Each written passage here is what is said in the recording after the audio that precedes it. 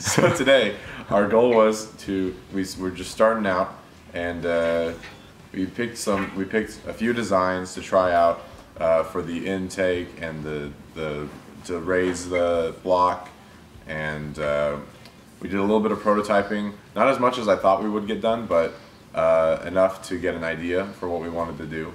And at the end of the day, I think we had a better plan than I was hoping for, so I'm glad about that, and then hopefully tomorrow we can get some stuff solidified.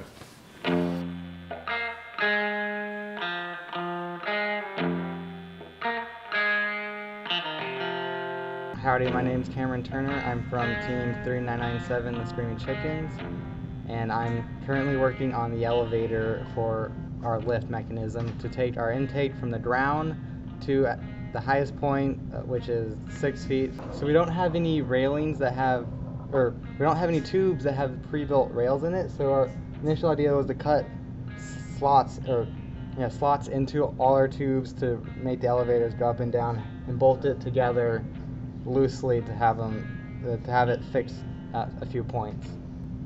Well, I was going to do more of the problems of making it here. Oh, okay, yeah, that's good. Talk to me. So currently we can only do slots that are 26 inches long at maximum, and for maximum starting height of 55 inches, we'd only could do about halfway, which we wouldn't reach down all the way for the intake.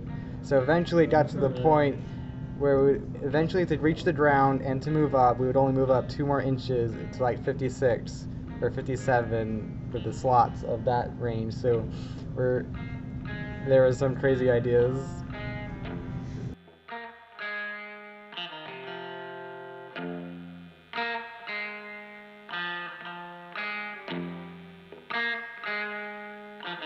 Well, I've been waiting for 10 long years,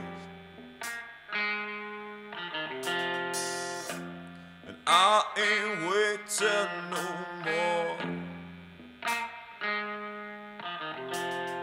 more. My name is Garrett. I'm from Team 3802. So what we've been working on here is a 4-bar lift, which basically it takes the block down here, and using a parallelogram structure, it allows you to lift it up with just a simple axis of rotation. So we initially chose to use this design because it's easy to do on a budget, and it doesn't require that much extra machinery that smaller teams might not have. Your money means nothing when you have